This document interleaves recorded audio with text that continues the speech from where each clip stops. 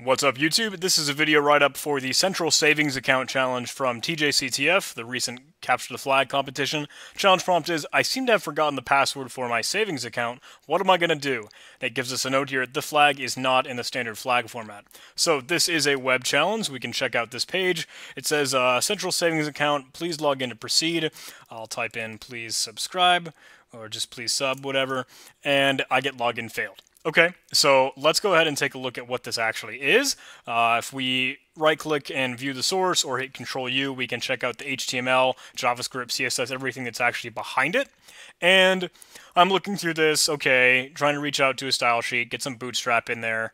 Looks like there's a form, but it doesn't specify there's a post method or anything. It doesn't actually specify where it's going to, or really any of that. So it doesn't look like it's actually calling to another page. There's no PHP in the background to process this. So I'm assuming it's handling it with JavaScript.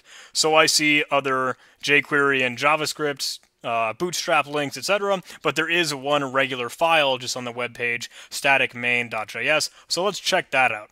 Looks like it has a MD5 function that looks like a lot of garbage. I don't particularly care to see that. I'm worried about, and I'm concerned about the login and actual authentication process. So I scroll down, etc., etc. I could hit Control F and just go for like login, and then it takes me down to the very bottom. Okay, so it is using JavaScript to handle this login request. It checks, okay, once we submit the form, it'll run MD5 on the value of the password field that we enter to lowercase and checking it against this. So this must be a hash, this must be an MD5 hash, and if we get it, then we successfully log in. It doesn't give us a flag, but we know that, okay, since the flag is, for this challenge, it's not the typical flag format, it just must be what this password is when we have it hashed. So we have to get the original source of this hash. We have to crack this MD5 hash. So let's go ahead and do that. We can go to like CrackStation or Hash Killer or any of these things. We can just use an online tool for this. CrackStation is fine. I'll paste it in there, run through a CAPTCHA, and we can crack hashes. We see the password is Avalon. Okay?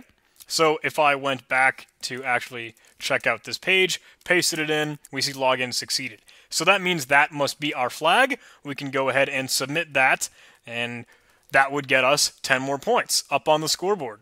So I am not going to bother writing a get flag script for that because it is going to have to crack a hash. We could if we really wanted to, but I do want to keep track of the flag and save it in case I need it in a later scenario, and I think that's good practice that you should do it too. Great. Special shout out to the people that support me on Patreon. You guys are fantastic. A $1 a month on Patreon will give you early access. Whoa!